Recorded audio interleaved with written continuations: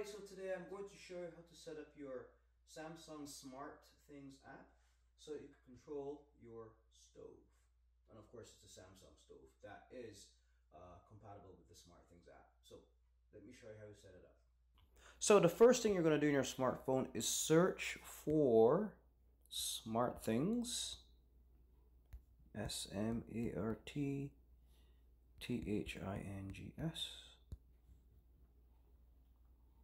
And here we have the SmartThings app. So we're going to press install. Okay, so once it's installed, we're going to now open the app.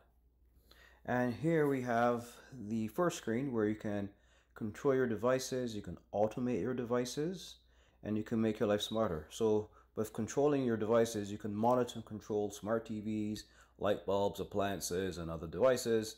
You can automate your devices, so you can make devices respond to conditions like turning on the lights when the door opens, and you can make your life smarter. Add services to do even more with your devices. So I'm going to now press continue, and I'm going to use, let's see, it's going to talk about it needs permissions to know your location, scan for nearby devices that are using BLEs, that's Bluetooth low energy technology.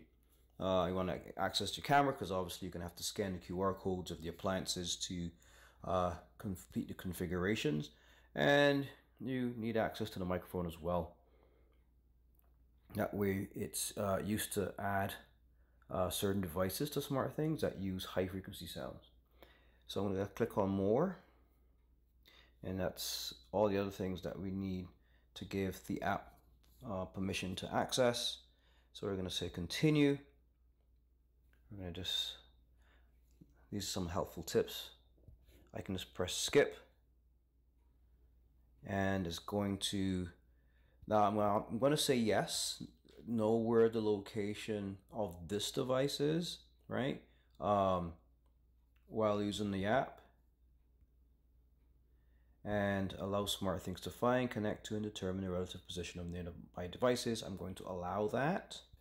So what we do next, we're going to press the plus button up in the top right hand side of the screen. We're going to press plus, and we're going to say add device. And then what we're going to do, we're going to say scan QR code. And then we're going to say while using the app. Now on the stove, there is a sticker here. It says SmartThings and it has a QR code, so we're going to scan that. So here is the QR code and the sticker that we're going to scan with our phone. So I'm going to go ahead, scan the QR code. It's verifying the code. Searching for the range. Just be patient, give it a couple seconds. Now on the range, we're going to have to press and hold the Smart Control button for more than 3 seconds until the AP appears. So right there is the Smart Control button. So what I'm going to do now is go ahead and press that until the AP appears.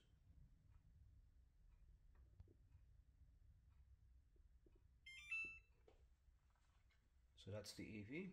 Now we just wait on our app. It's connecting to the range. We click connect. And now we're connected. Now I'm just going to say continue, because I'm going to register the device again to show you how you register it, because I did register it before. So we're connected now. Now your device has to be connected to your local Wi-Fi network. Now it's registering the device, and the range is being added to SmartThings, so it just says we're almost there.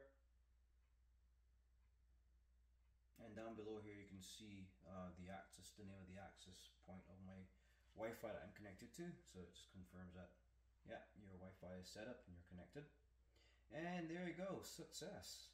So here where we can now put the name in and name our appliance. So I'm going to call out my home, I'm going to say kitchen, and I'm going to leave that as range. And I'm going to say done.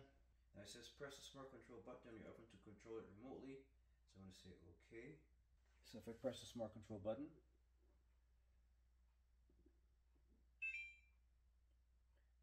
we you can remotely control it now. So after pressing that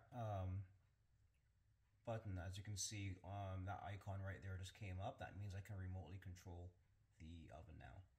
On my phone, I can say start baking, so I'm going to press the start button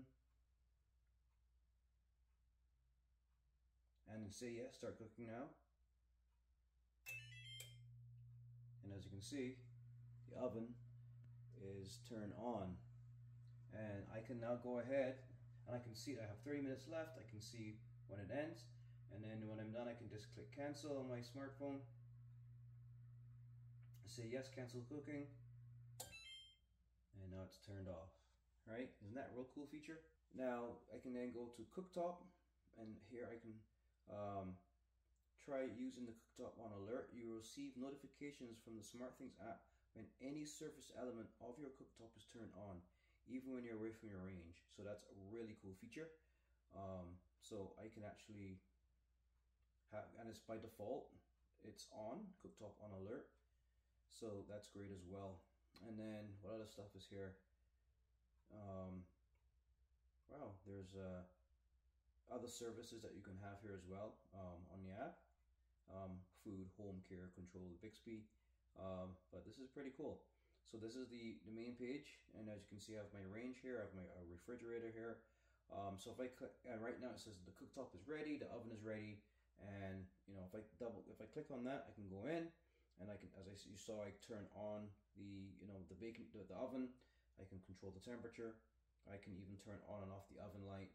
So if I press oven light here, so if on my device I turn on the oven light, you can see the light turns on. If I turn it back off, it's off again. On, off. I can do this all day. And then you can turn on and off the sounds. So yeah guys, so I hope you enjoyed that video on how to set up your Samsung oven that is SmartThings ready, to how to set up your SmartThings app. So guys, I hope you enjoyed that video on how to set up your SmartThings app to work with your Samsung SmartThings compatible oven. Now, just one quick thing, just in case you need, if you're shopping for Samsung devices and you see this SmartThings logo here, you know it is compatible with the SmartThings app. So I hope you enjoyed that last video. Now, if you liked this video and you liked it, I appreciate it. Thank you very much. And if you subscribe to my channel, I'm appreciative of that as well. So thank you very much. So listen, there's going to be a lot more content coming out this year and beyond. I plan to be doing quite a few different types of reviews, and I'm also starting to do giveaways now, finally. So that being said, happy gaming and stay safe. Bye bye.